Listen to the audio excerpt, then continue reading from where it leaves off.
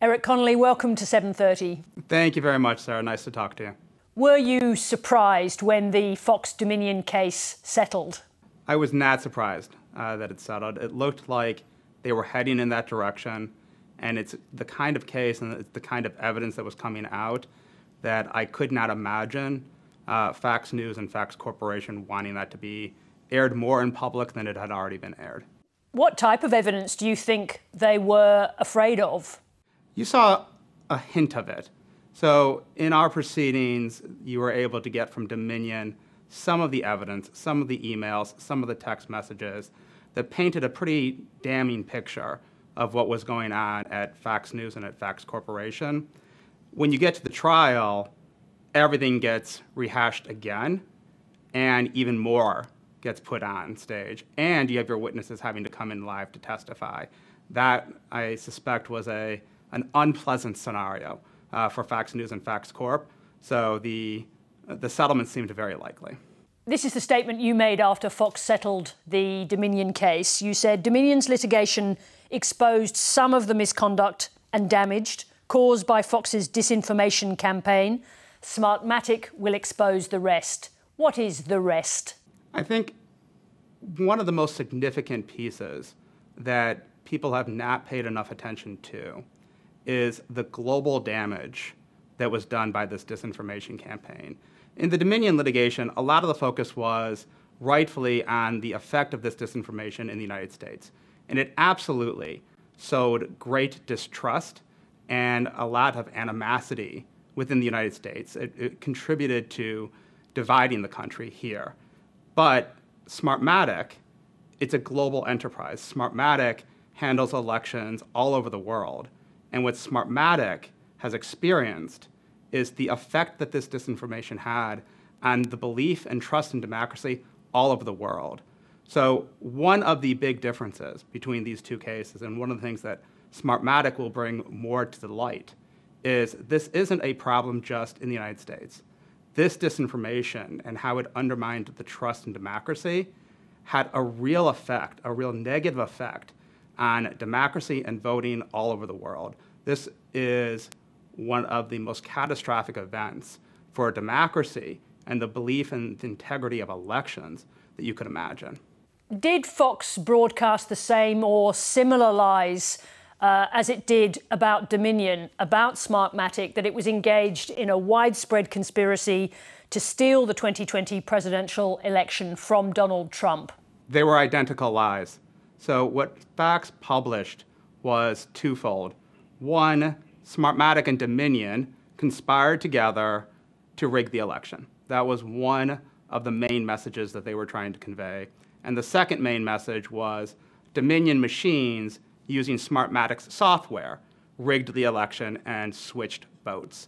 So when you look at the defamation that was front and center in the Dominion case, that is the exact same defamation that is front and center in the Smartmatic case, and the evidence that you saw in the Dominion case demonstrating that Fox knew that wasn't true is the exact same evidence for us.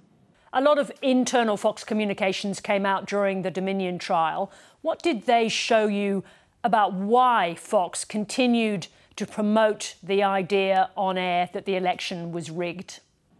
It was an attempt to get their audience back.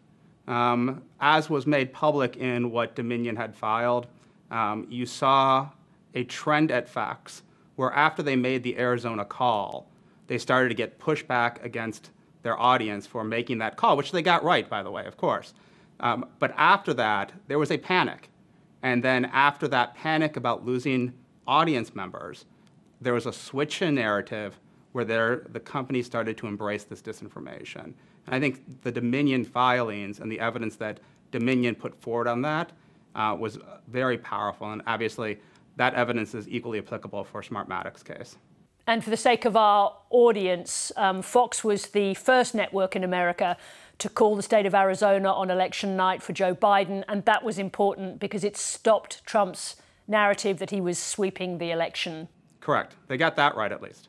One of the most important facts here is that Smartmatic played a very small role in the 2020 election. How significant is it that Fox ignored such a basic fact? I have a situation of extraordinary recklessness on the part of a news organization. My client, Smartmatic, was in LA County. They provided election services during the 2020 election in LA County and LA County only. And yet somehow, under this narrative that Facts was spinning, we rigged a national election and we are switching votes in states and in jurisdictions where we weren't even participating.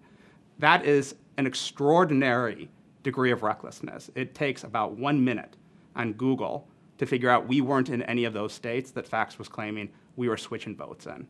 So that is a whole other category of evidence that will come out in our case. Will Rupert and Lachlan Murdoch be a part of your case?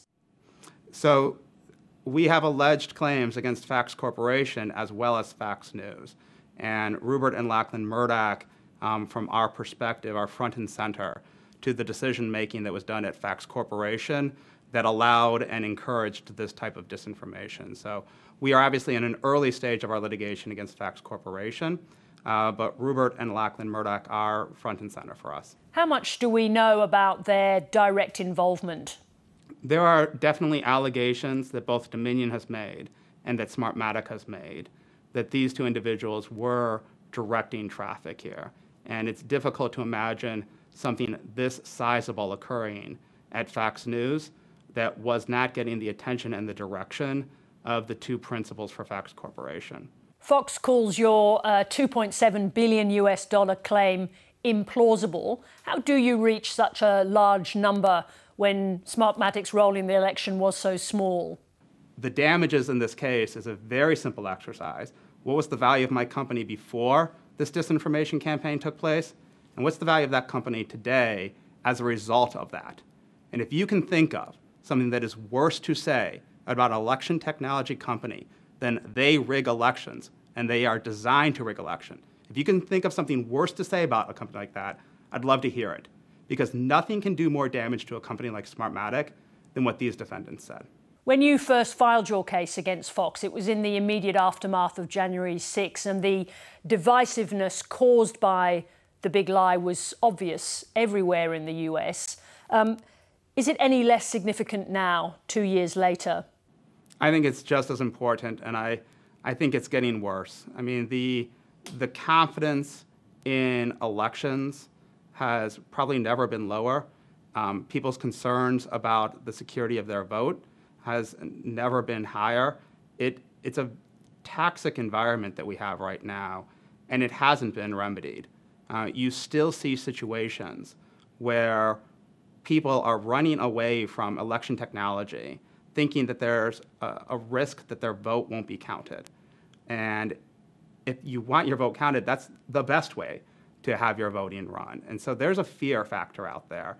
And so it has not gone away at all. And as we move forward into the 2024 election, which is around the corner, I expect that it's just going to intensify. You just got the green light from a judge to proceed to trial. So what's next? So the case with Facts is pending in New York. We are in the middle of discovery, where we'll be taking the depositions of all the Facts anchors, all the Facts executives, and that's going to be going on for about a year. And then we move into expert discovery, where our experts and their experts are going to put forward their reports and they will give their testimony. 24 will be a very busy year. We'll have several trials going forward for Smartmatic in 24, and then we end up with the last one on our plate is the Facts trial in 25. Fox makes the same claim about your case that they made against Dominion, that if your case is successful, it will have a chilling effect on free speech in the United States. It will not have any chilling effect on free speech whatsoever. I think what the courts have said is that there are certain categories of speech, there are certain things that people say that have absolutely no benefit to society. The courts call it zero societal interest in allowing the publication of certain types of speech. One category of speech that courts have said have no societal interest and are not deserving of constitutional protection is an intentional lie. We're talking about an intentional lie here. So there is no value to that from the court's perspective. And as we all watch news programs and we're all engaged in social discourse, I think the court is right there. If we prevail, it is simply a signal that you should not publish a knowing lie. And that's probably a good thing. Erik Connolly, thank you very much indeed for joining us. Thank you, Sarah. I appreciate your time.